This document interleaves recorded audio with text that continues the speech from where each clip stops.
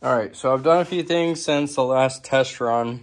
I put on a throttle cable because I was using this kind of hand one.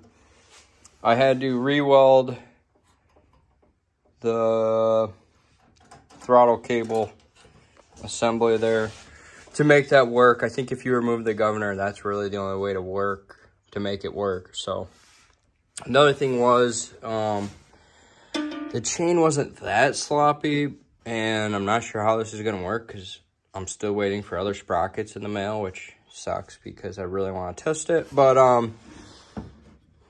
I made a chain tensioner pulley, shot it to Premier. They gave me a free skateboard wheel because I didn't have any. Besides that, we got, you know, your throttle cable there and the governor removed. So I'm hoping the only other sprocket I really got is, I don't know if I have it right now, but this other coupler one. And then I think I got a 40 tooth coming, and I re-welded some of this stuff, give it some more support with all the vibrations of it. But that's where we're at. I'm hoping that's about it with fine tweaking a bunch of stuff.